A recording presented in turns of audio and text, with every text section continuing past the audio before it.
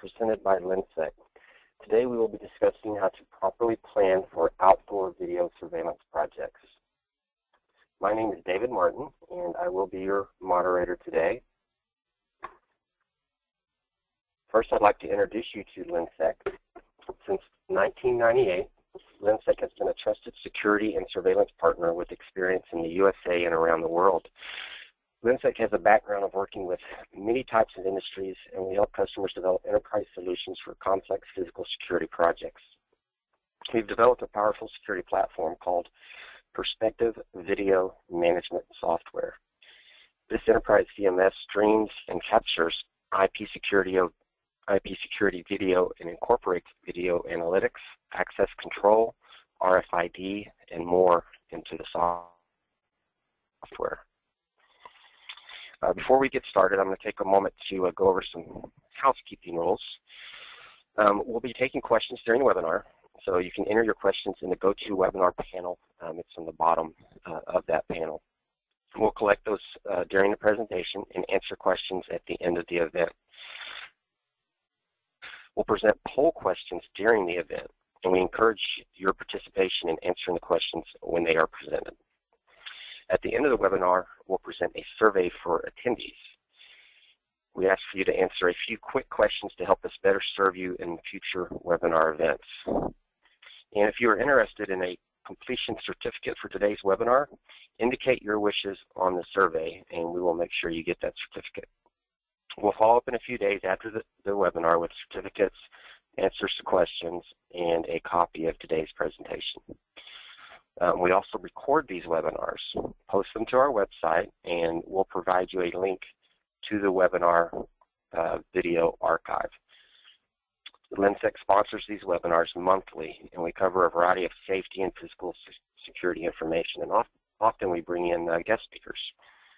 So check back with us to find out what's coming up next in our Step into Security webinar series. So today's physical security expert is Keith Harris, Marketing Manager at LENSEC. Keith has skill working with law enforcement and government customers selling video security products. This includes training law enforcement personnel on video surveillance investigation techniques. Keith spent over 20 years in the broadcast news industry as a video journalist and newsroom assignment manager. He has several years' experience working in the video security industry specifically. So hi Keith, and please welcome Keith to the webinar. Hi, thanks David, appreciate it. Thanks everybody for joining us today. Today we're going to go over some information about how to properly plan for outdoor video surveillance projects. Outdoor projects, as most of you probably know, vary greatly, and that's a little bit of an understatement just to say that alone. Projects can be as simple as hanging cameras on the outside of the building with all cabling internal to that building that houses network equipment. However, projects also get very complex quickly when you're looking at in outdoor environments. We'll tackle some of the issues like dealing with environmental concerns, such as considering unique environments in various projects. When you consider some sites need remote cameras across acres of property, sometimes in multiple remote locations, you have to start thinking about how and where to mount the cameras. Installers have to find a way to power the camera, transmit data, and overcome the obstacles. We need to determine also how to choose the right camera and lens for the job. This can mean calculating focal length on a lens, or even pixels per foot in order to determine the maximize the definition needed to achieve a desired quality. Many jobs will have obstacles to overcome, such as limited or no infrastructure to support equipment. It's part of the job of the project manager in those situations to determine how to get video and data back to the head-end equipment that's recording the video. We'll look at dealing with wired transmission through conduit or transmitting data wirelessly, sometimes over great distances.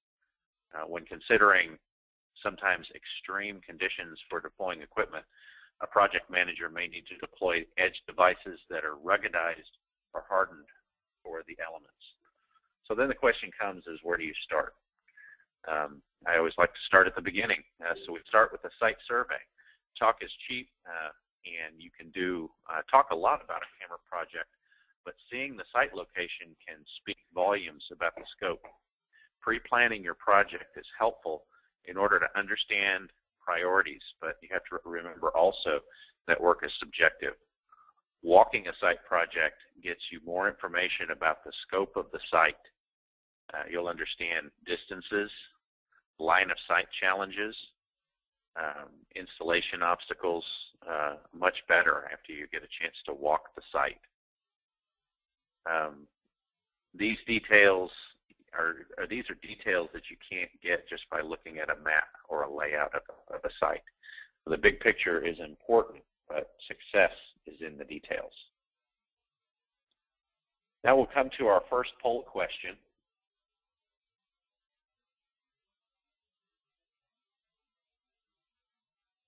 When you take a look at the poll question here, what are the two most important factors in determining an outdoor camera position? So I'm showing the screen here that gives you an opportunity to vote on that.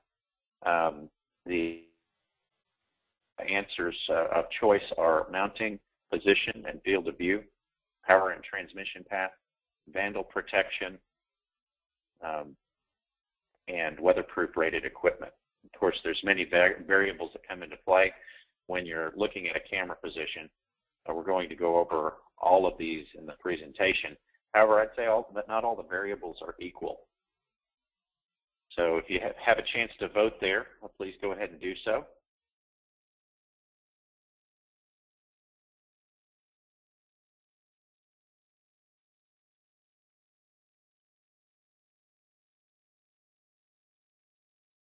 We're getting close here on giving people a chance to vote.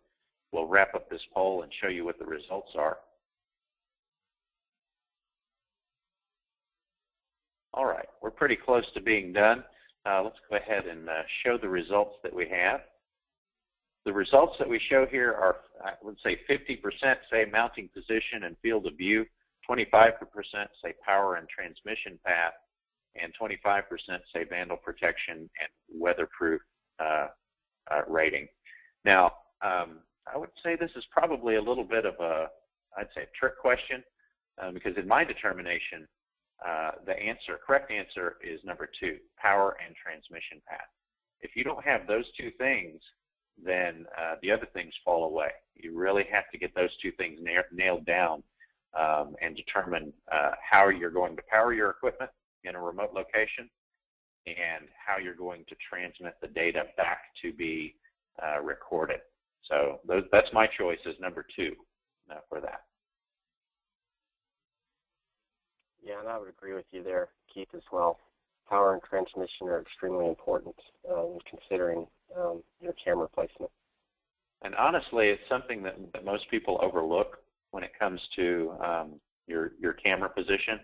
A lot of end users don't even consider it when they're saying, hey, I want to put a camera there.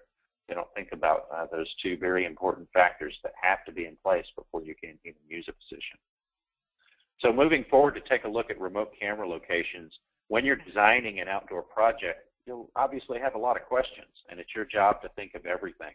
Understanding the environment is important. You can start with tools like Google Earth or a calculator that I like from IPVM. Google Earth is a good tool for getting rough measurements, distances, so to speak. When you're estimating cable runs, target distance for lens focal length calculation, or even wireless transmission data, Google Earth will give you a rough idea of the distances you're working with. Now, for security insiders, the camera calculator from IP Video Market or IPVM is a good tool to consider. It's only available for subscribed members, but the tool is powerful and it could help you develop a thorough site design. It allows you to place cameras on a map, visualize the camera field of view, plan pixels per foot, and choose the right camera for the project. I also recommend taking pictures while you're on site doing your site survey. This will help you with your planning when you get back to the office. It'll provide you with a better idea of what the environment is like, making it easier to communicate information with the installation team. And you don't want to rely rely on your memory here about the site location, since the project may not be installed for many months after the original site plan. Let's take a look at a few different type of installation scenarios. These can, obviously you can have projects of many types, but these three different types have distinct characteristics. Number one is no infrastructure. Number two is limited infrastructure. And number three is solid infrastructure. So if we take a look at number one, our scenario is no infrastructure. This can be a site where there are no buildings, maybe no power, probably rural in nature. And so, you know, a site like an oil rig location or an energy substation might be a good site that would give you that type of scenario. Many questions come up. You might ask, where do you want to deploy the camera? How are you going to mount it? How are you going to power it? Where will the video be stored? Is video being transmitted back to a remote location? And the questions go on and on. Because you have limited infrastructure, you may not have an existing position to mount the camera. So that may require installing a new pole to mount the camera. In these scenarios, you may have to consider a solar solution with a battery bank. Solar is not always equal in all areas, and deciding on the battery capacity requires careful planning. At these locations, access to the network is tricky. In rural environments, you may have to plan to transmit data back via a cellular data network. Not all cellular data networks are created equal. The more rural the site, the less likely it will be to have a solid cellular data signal. Bandwidth for video transmission is also at a premium. So companies like to make big claims, but they're notorious for restricting data streams for those who use a lot of bandwidth. And video, of course, is a heavy bandwidth use item. Just because you calculate for a maximum data throughput doesn't mean you'll achieve that in a real-life scenario. Cellular data companies may throttle down your bandwidth use without your knowledge at any given point in time. Planning for local recording on an edge device or in a rugged server may be appropriate, though it could be more expensive. In certain situations, it may be your best solution to go with. If you're recording locally, you don't have to stream your data continuously. You may choose to store your data locally and only stream data when you have access to the live or recorded video. In a limited infrastructure scenario, you have unfinished buildings, perhaps with no climate control, probably have access to power, and you could be in a rural or even an urban environment. You're improving your installation environment when you have limited infrastructure, but you may still have obstacles to overcome. Even in an urban park, you may not have much infrastructure to work with. Let's take that park pavilion on the upper right as an example. The goal there may be to keep an eye on vandals. The park pavilion is open on all sides. You don't have secure climate-controlled environments, and that's very important. The pavilion makes a great place to mount the cameras, and you probably have access to electricity in order to power the cameras, but you may not have network access close by to transmit data back to the head end. In these scenarios, you may have to use edge camera storage to find a way to enclose a video server, capture and record the data. And when you put your video server in an unprotected environment, you have to find a way to protect it. You might need to enclose it in a NEMA enclosure to protect it from moisture, dust, and damage.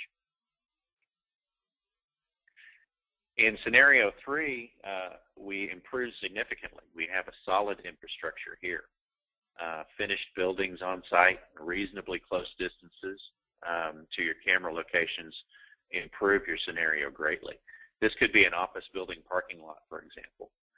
You definitely have power in close proximity to the camera location, and that provides you with your best case scenario for installation, though you may still face some challenges.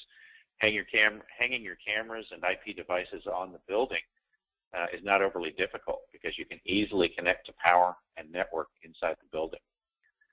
When you move to camera positions, when you move your camera positions away from the building, you have to consider a few things, including power and transmission path.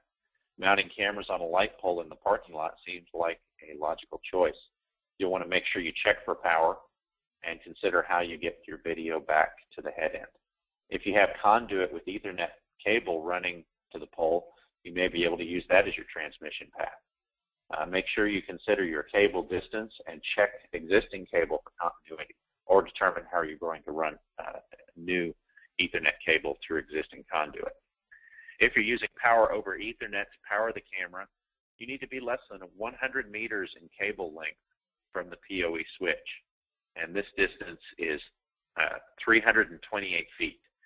So you'll need, if you get greater than that in distance for your cable run, you'll need a mid-span injector or a PoE injector to boost power along the transmission path.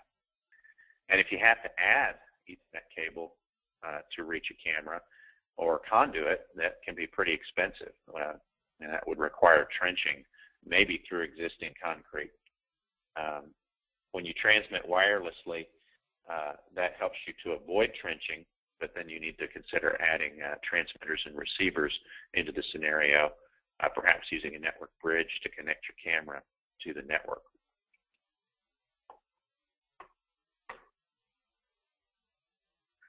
When you're doing your site survey, take a look at the poles as possible places to mount your cameras. When you have an existing pole, consider what your field of view might be from that camera position. Does it survey the target area required? Are there obstacles that block your field of view? If your pole position is not ideal, you may have to add a new pole for camera fit equipment, or consider another existing pole if it's available. That bringing a new pole in may require bringing in a subcontractor to set the pole, provide proper power, and a data transmission path from the new pole. You'll also want to consider your proper mounting hardware, and that may require some pre-planning. Your camera may come with the proper hardware, or it may not. You may have to order that additionally to the camera. And that could be a special bracket for mounting specific cameras to the pole. The camera hardware may not include pole straps. Those are stainless steel straps. You see that in the picture right here on the left-hand side. Those stainless steel traps secure the camera to the pole. When you're mounting to the exterior of a building or to a pole, you may need a cherry picker to accomplish the installation. You need to consider that during pre-planning, because that's very helpful to help streamline the installation. Don't assume the installer can use a ladder to install a camera or a NEMA enclosure 20-25 feet up a pole. Safety and ease of installation will be an important factor there. Also, when you're working around power lines, remember to make sure you look up and live. Those are important words to remember. You certainly don't want to get in a situation where you're dealing with electricity in a close-by scenario. Make sure your cherry picker operator is properly trained in safe use of the equipment so that they don't get into scenarios. You don't want to wind up being a cherry picker fail on the internet. That's not a good way to go viral. Remote camera locations with wired transmission can use existing conduit, or you may have to consider trenching to add new conduit. When you're considering the cost of digging those trenches, it could vary greatly depending on the job site. Obviously, if you're digging through concrete in a parking lot, it would be significantly harder than digging through topsoil. One resource I checked, included on the link there, provides a cost estimate of approximately $4 to $8 per linear foot just to dig a 500-foot trench. Obviously, the further you're digging the trench, the lower the cost per linear foot goes, but you want to make sure that you're planning that accordingly. And the link there, if you're using that calculator, that only gives you a rough estimate for budgeting. Actual quotes from trenching companies are going to provide a more accurate estimate.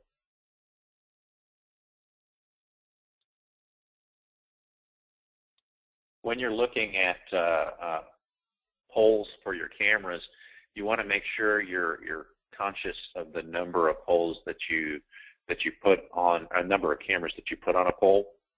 I recommend 4 maximum. Even that may be a lot for a small pole, but you want to be cautious about that. using a NEMA enclosure with the proper rugged equipment installed is helpful. That may include a rugged PoE switch that powers cameras, maybe also power supplies for your IP cameras and for your network bridge transmitters. The data from these may be transmitted through a wireless antenna. You want to make sure that your transmission bandwidth available is able to handle the camera's data output. In other words, if you're using a high megapixel setting on all of the cameras and you're pushing that through a network switch and a wireless antenna, you want to make sure you don't exceed your data output for whatever equipment that you're choosing. You may have to include a NEMA enclosure that houses a local rugged video server or other equipment, so the size of your enclosure will be dependent on the equipment that needs to be housed inside.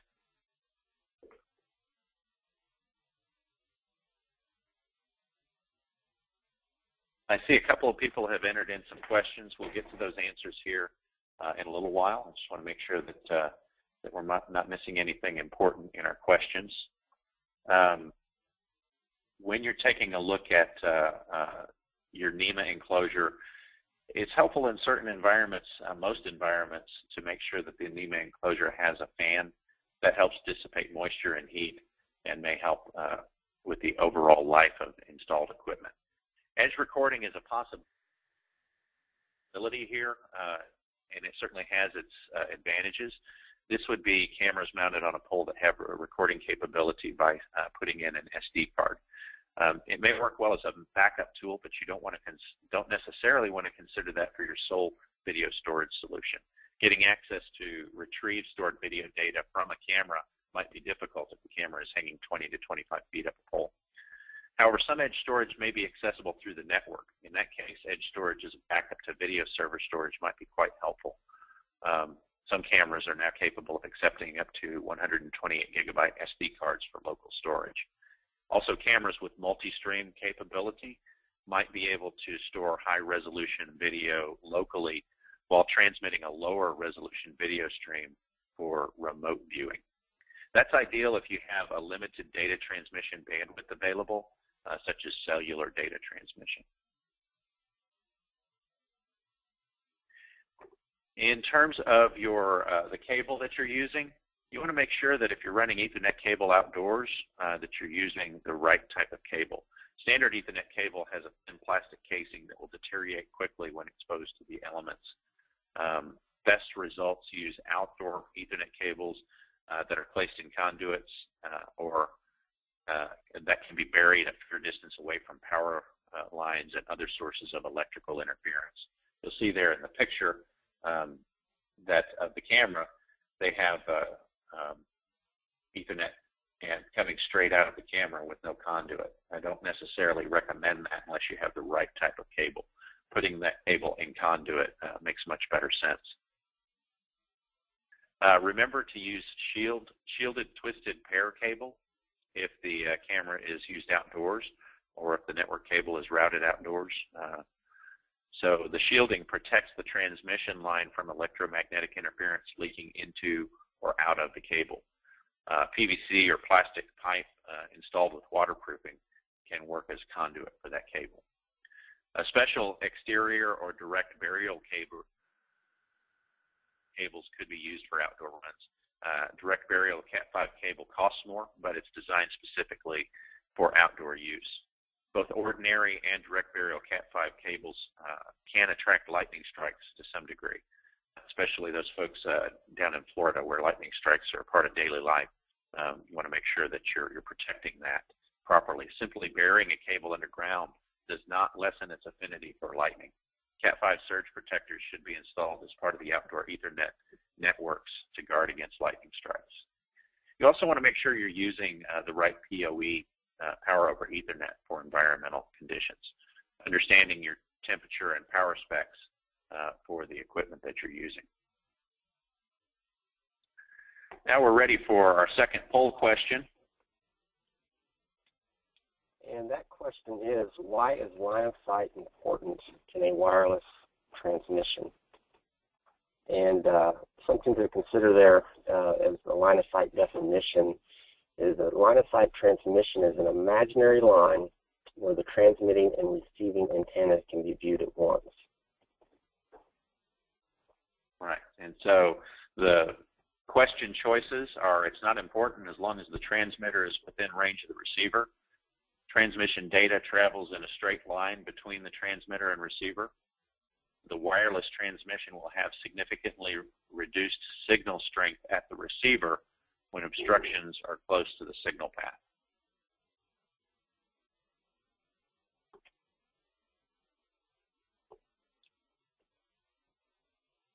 Still have some votes coming in on that. If you have a chance, vote on the poll. We'll close that off in just a few moments. We have a pretty knowledgeable crew with us today. They did a really good job on guessing the answers here. We have 100% guessing on answer 3. Transmission along this line of sight is subject to obstruction by nearby obstacles, even those not directly in the straight line path between the transmitter and receiver. We'll go over the concept here in just a few moments. Some people might guess number 2 there, but the transmission path is actually an ellipsoid wave, not a straight line. So you have to be cautious about some obstructions in the path there.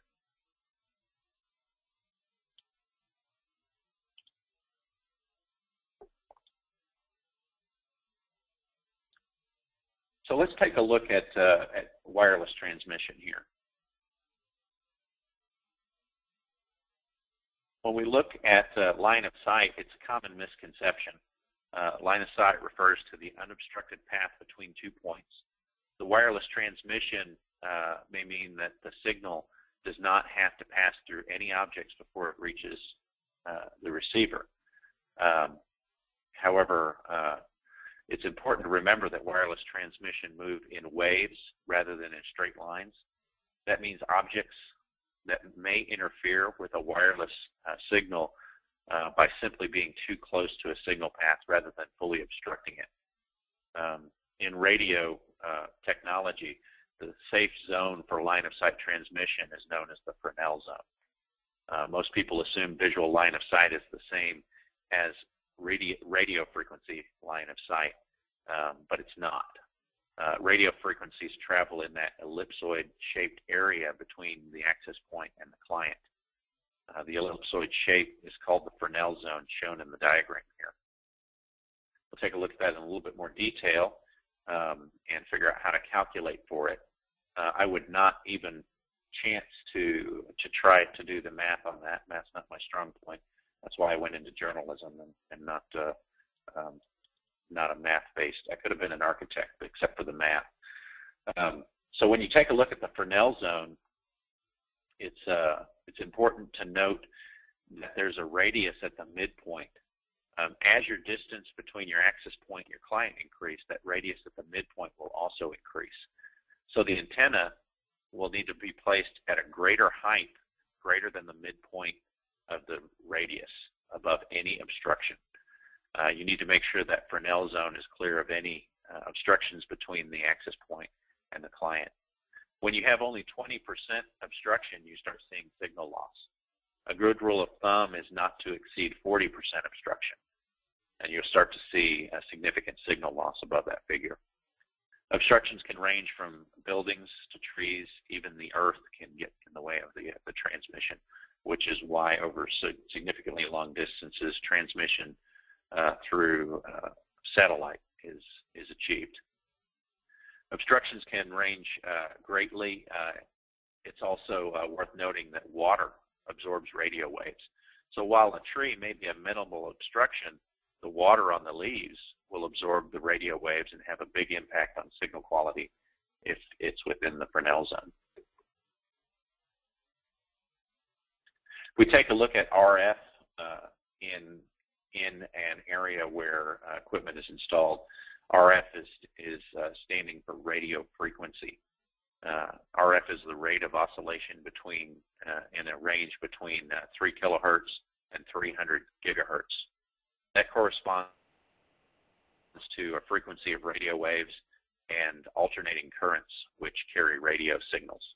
The RF usually refers to electrical oscillations that can affect your transmission.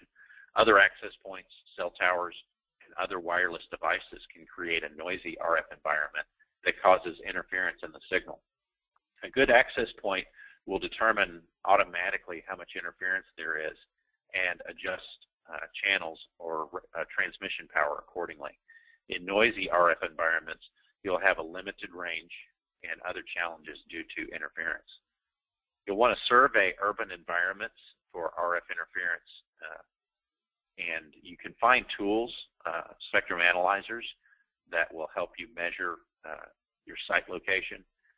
Understand that you'll need to probably take multiple measurements. A measurement on one day may not equal a measurement on another day, so you want to take an average and determine which spectrum you want to use or which radio frequency will work best for you.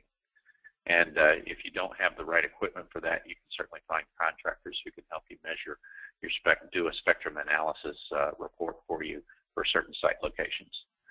Determining that RF environment will be helpful in maximizing your wireless equipment plan. When it comes to different types of wireless transmission, we're going to start by talking about point-to-point transmission. That refers to a communications connection between two nodes or endpoints. The term point-to-point or P2P relates to fixed wireless data communications for transmission in a multi-gigahertz range. In all cases, P2P transmission expects that a clear line of sight is present and capable of beaming in a fairly tight transmission path between points. A wireless network bridge is a useful type of equipment that you can use for transmitting IP data. The bridge can extend the network to areas where wired communication can't be achieved. The bridge links between two or more devices using a wireless distribution method.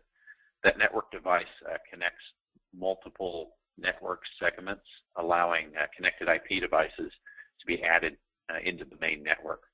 If clear line of sight is impossible due to obstructions, network antennas can be configured together to create an antenna hop. And that could potentially, an antenna hop is designed to virtually bend the transmission around obstacles. Another type of feature of advanced P2P transmission is MIMO, also called multiple input, multiple output. That's a method for multiplying a capacity of a radio link, and it uses multiple transmit and receive antennas to exploit a multipath transmission. MIMO specifically refers to a technique of sending and receiving more than one data signal on the same radio channel at the same time using a technique called multipath propagation.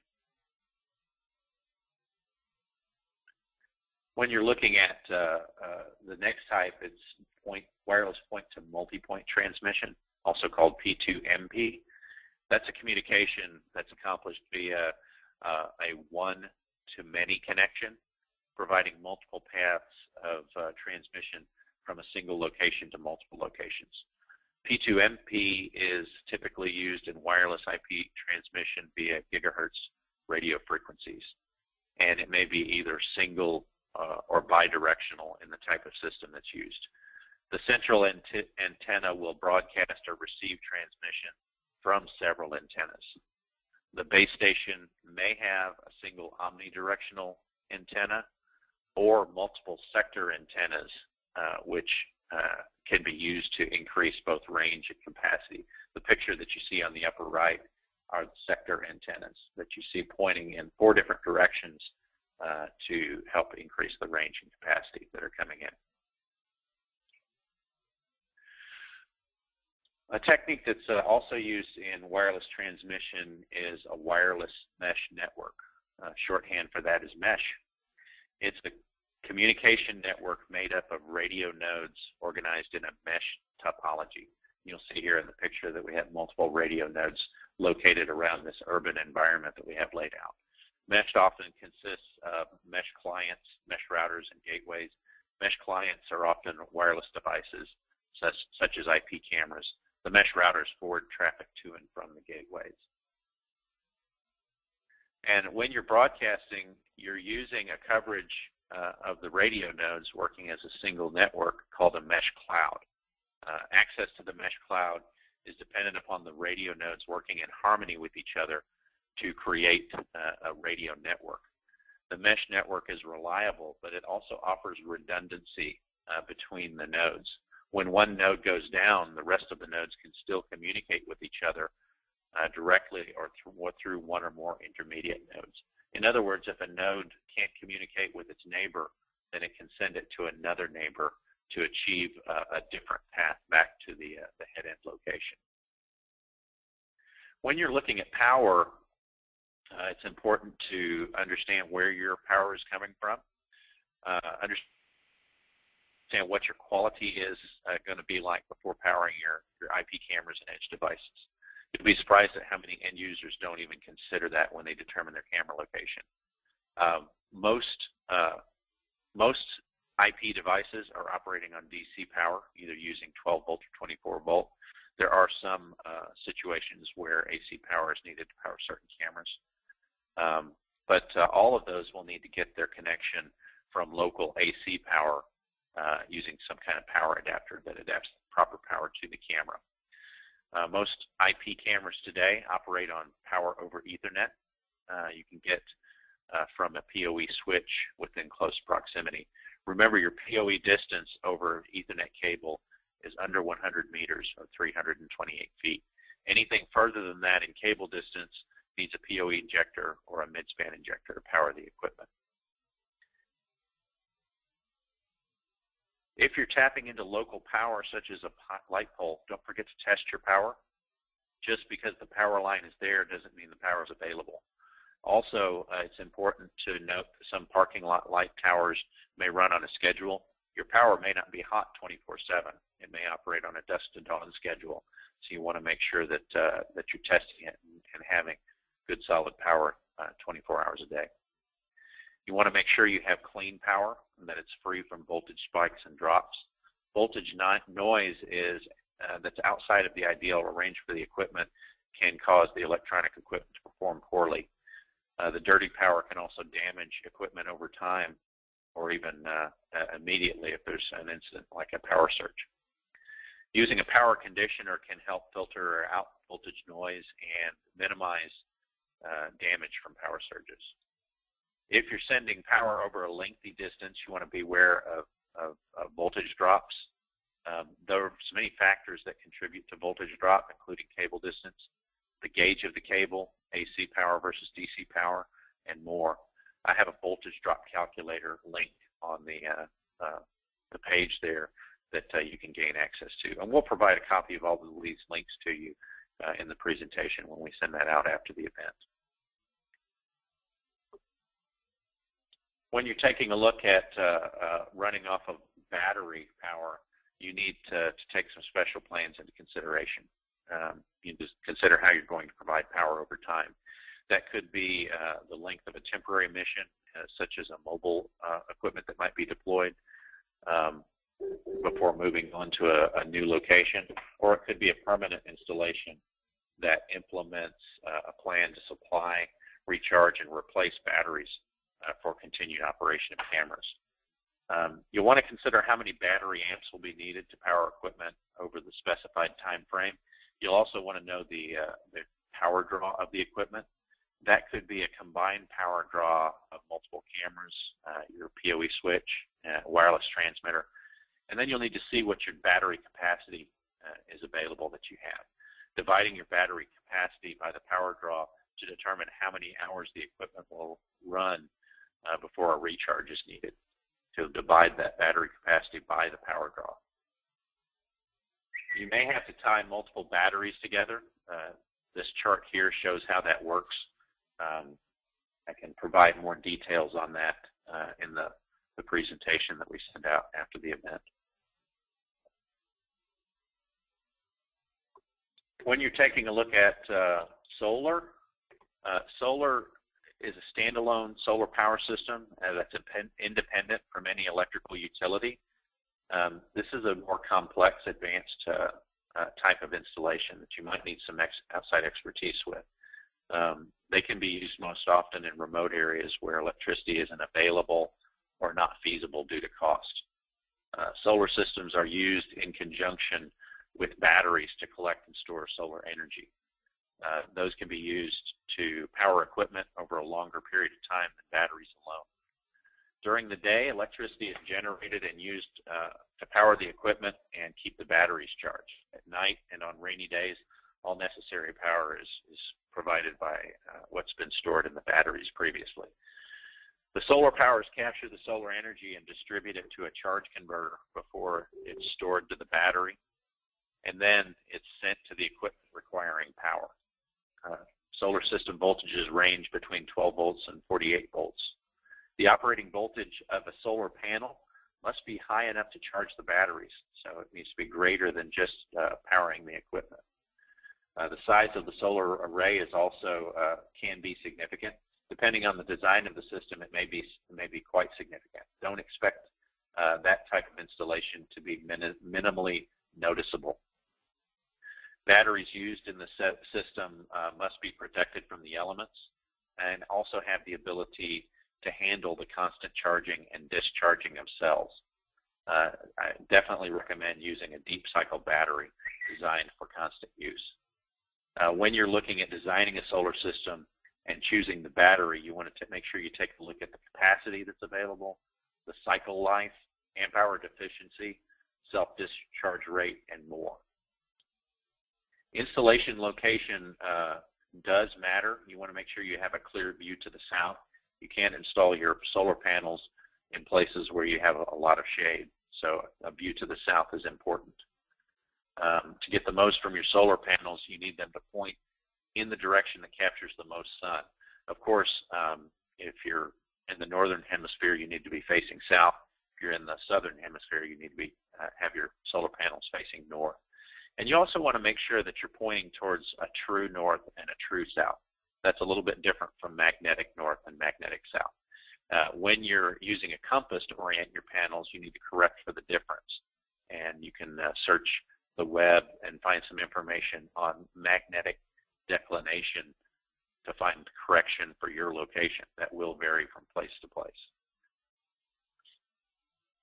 Angle is also important.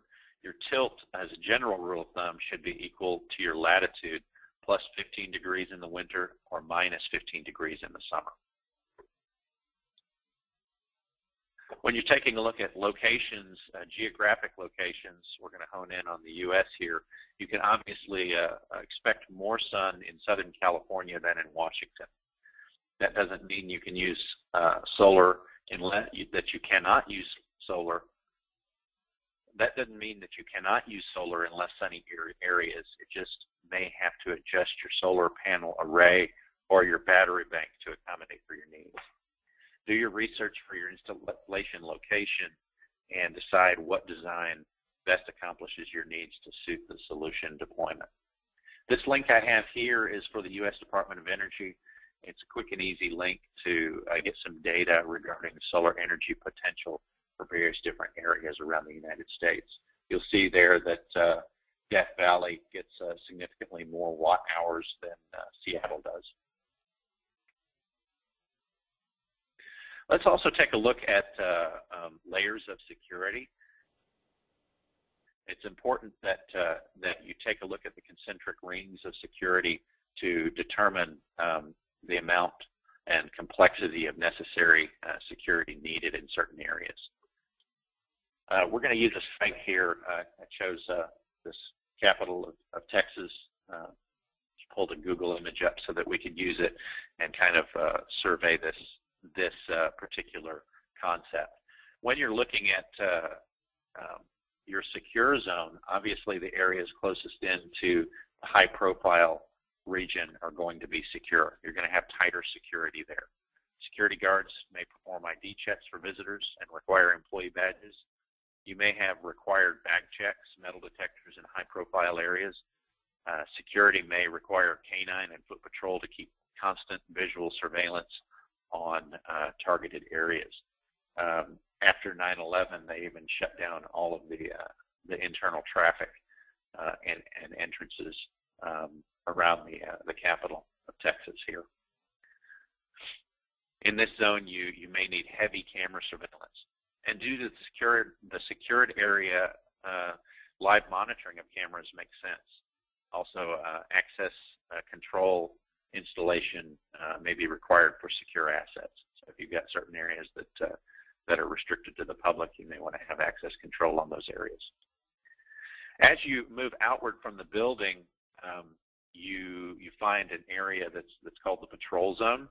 In this zone, security guards may be on a scheduled foot or vehicle patrol, and all employees in security should be advised in these areas to be aware of surroundings and to be on the lookout for trouble. If you see anything suspicious, say something. In the patrol zone, medium surveillance will be used. You won't have quite as heavy camera coverage, and the camera coverage won't be as prevalent as you see it in the secure zone. As we move outward to one of the outer rings of security here, you have an observation zone. This will be more sporadic and a lighter level of patrolling. Employees in security should remain aware, but your awareness is not as intense in their observation as it is in inner zones. Surveillance cameras placement will be lighter here. Cameras will watch choke points over a large area to help keep an eye on traffic as it moves to and from the area. And then you have the outer zone, which is the unsecure zone. That zone may not be patrolled. Employees in security still remain aware of their surroundings, but here you'll find little to no surveillance. Now, when you're looking at choke points, you find out a little bit more details here. Choke points are areas where traffic funnels through. That could be foot traffic or vehicle traffic. These are areas such as driveways, walkways, fence gates, security gates, etc. Your cameras point towards those choke points in order to capture a video that provides relevant data about people or vehicles moving into or out of the area. Now we have our final poll question here, and the question is, why does distance between camera and target area matter?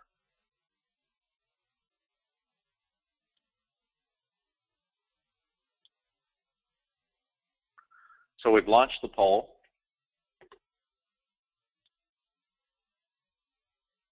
We're running a little short on time. I'm going to have to zoom through some of the last slides that we have here. When you're looking at the choices here, why does the distance between camera and target area matter? The distance is used to determine the field of view for the camera. The distance is important in determining the focal length for camera lens, and the distance is important for determining pixels per foot and the resulting clarity of the image produced. Or, number 4, all of the above.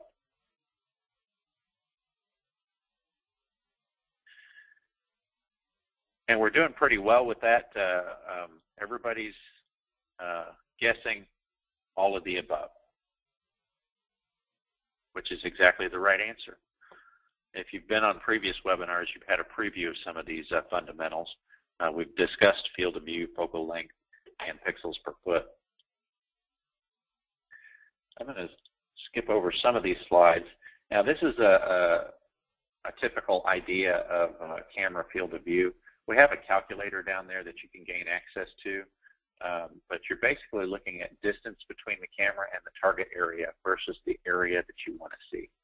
And so calculating that can help you determine what proper lens you want to use for your camera.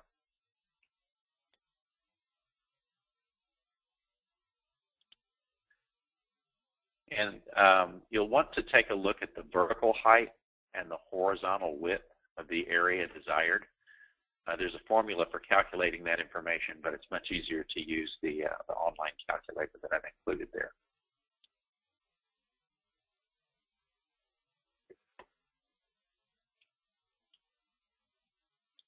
I'm skipping over a few slides here to make sure we have appropriate time for questions. Some of this information is a little bit more on the basic side. When you're taking a look at camera capability here, PTZ cameras are popular, but they're not as popular as they used to be. A lot of integrators are moving away from them and going towards megapixel cameras or cameras that give you a capability for capturing 100-degree field, 180 or 360-degree field of view. Only 1 in 10 cameras being deployed today are PTZ cameras. Oftentimes you'll find security installers are using multiple megapixel cameras that can cover the same area with less cost. And in addition to that, multiple megapixel cameras can keep surveillance over an entire area instead of leaving areas uncovered while the camera is pointed in a different direction. Now, take a look here at pixels per foot. When you're determining pixels per foot, you want to see what level of detail you're going to get at certain distances. So that correlates the horizontal pixels that are available, and you divide that by your field of view width to get your pixels per foot. There's a calculator that I've included here as well, and this chart gives you some good ideas. For example, a 1080p camera on a horizontal width has 1920 pixels. So if you're using that particular camera that requires 1080p, you can get 96 feet of horizontal coverage for general detail. When you go down to the high level of detail, you're reducing that to 24 feet. So this will help you determine how many cameras you need in a certain area in order to get the type of resolution and coverage that you need.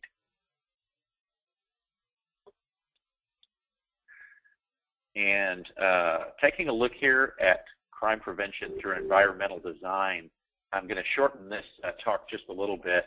I'm hoping that we have a presentation in the coming months on crime prevention through environmental design. But your basic concept here when you're talking about crime prevention through environmental design is the way you design your urban area landscape. And you're basically using an approach to deterring criminal behavior through the way you design the area. And this can be keeping line of sight open for people to have visual clearance from a storefront through to vehicles. You don't want to block off your area from field of view because that helps to improve your deterrence of criminal activity. And so you can build entire neighborhoods that limit traffic flow, maximize visibility, and help increase the number of eyes on the street. And part of that means that potential offenders feel scrutiny and limitations on their escape routes. You can see here also lighting is a big help. Lighting in parking garages and in parking lots help to improve your capability of preventing crime. So that's it. We're going to jump right into questions. We just have a few moments for questions here. David, it looks like we have a few questions that have come in here. Let me see what we have.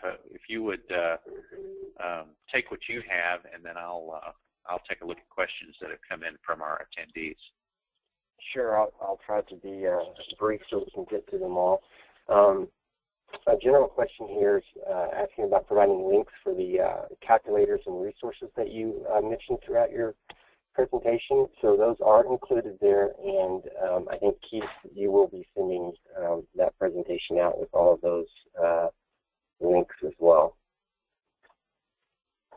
Right, we'll be sending that out. Okay, thanks. Also, there's another one here that's mentioning POE. How do I know what type of POE I need? So there's a couple things about, and Keith, I'm just going to kind of jump in here to move quickly through these, so just stop me at any point. Sure. But a couple things to point out there. You have standard POE and you've got POE plus. each provides a different amount of power or watts of DC power to a device. Generally, PoE, standard PoE is going to be more than enough power for most devices. When you start utilizing PTZ cameras is when you really want to be cognizant of the power that is needed to run that PTZ, because you're not only transmitting video, utilizing video data or powering video data, you're also doing standard data with the control of the camera. So that's where I would watch out for that mostly is with PTZ cameras and using PoE Plus to gain more power.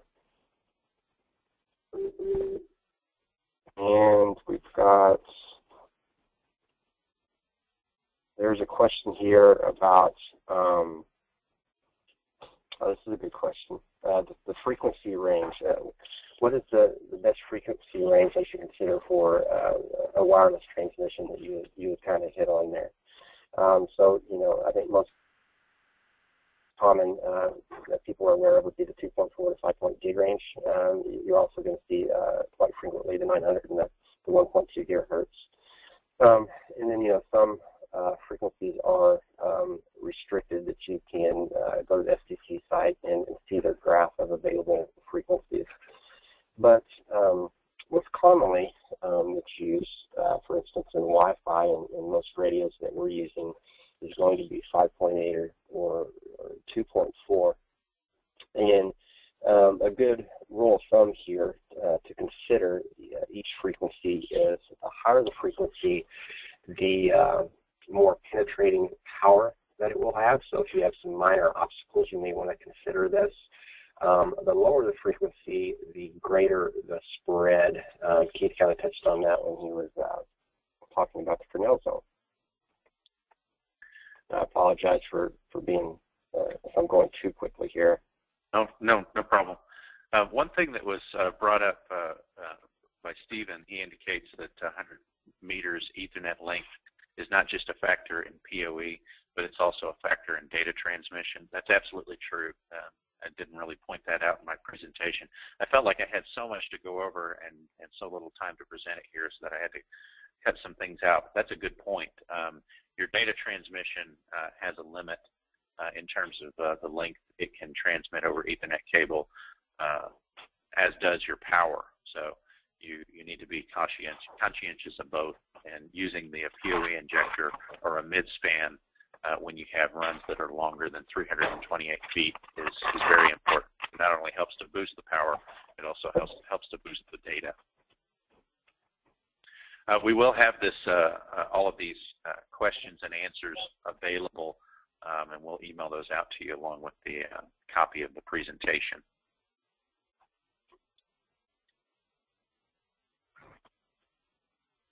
Do I have time for one more question? You had a really good point that you brought up earlier, David, about the types of the new types of technology that's out there for wireless transmission. Yeah, thank you. I was going to try to touch on that. So what are the capabilities of wireless and radios in terms of bandwidth is a common topic discussed. And traditionally, today with the current radios, you can gain bandwidth of 80 megabytes to 100 megabytes pretty easily and pretty cheaply with most brands of radios that are out there, which generally is more than enough bandwidth to handle 4 to 5 2-megapixel cameras on one radio. And as all technology, this technology is quickly developing, and I've heard through the grapevine that soon, and when I mean soon, probably by the end of the year, if not sooner, you're going to see what is called wireless fiber. That's going to be a radio that can handle a gigabit.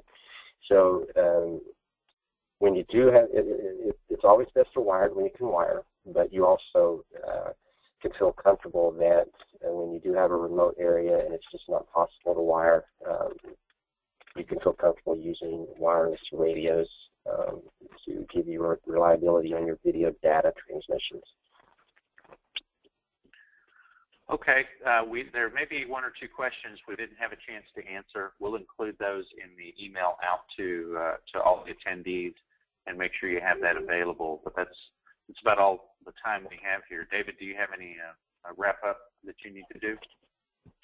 No, Keith, you've got our contact information here, so all of you, please feel free to contact me. That is my cell number. Don't hesitate at all. Call me anytime or shoot me a note on email. I'm pretty responsive, and at a minimum, I'll follow up with you within 24 hours, but most times it'll be within an hour. So don't hesitate to reach out to me for any other questions besides what Keith has touched on, and review those other webinars on the webinar archive. Lots of good information there.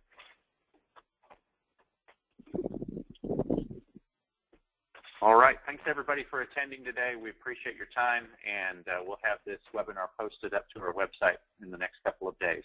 Appreciate it. Thanks, everybody. All right. Thanks.